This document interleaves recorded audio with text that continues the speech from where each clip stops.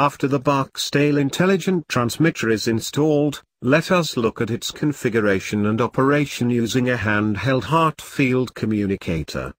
We will be using the Emerson's 475 HART simulator. The functionality of this simulator is identical to an actual, physical 475 device. We will also be referencing to the transmitter's installation and operational manual. It must be used for any further details into the device. Section 3 under Contents of the Manual, describes configuration and diagnostics. We will practically perform the instructions mentioned here and learn how to navigate through the entire device descriptor, or the DD. We will step through the menu tree and understand how various features are categorized. Let us now open the 475 HART simulator.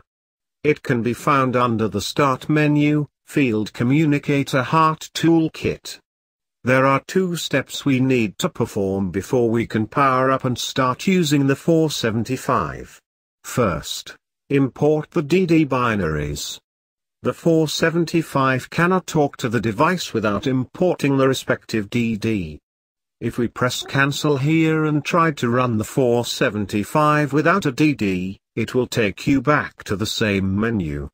You can either use this window, if you are importing the DD for the first time, or you may open the same window from the menu, File, select DD. Navigate to the folder with the DD binaries.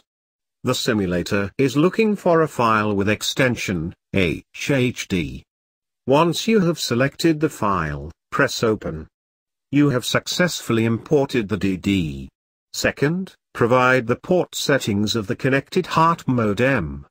This is under the Edit menu, Option Settings. Select the COM port from the drop-down list.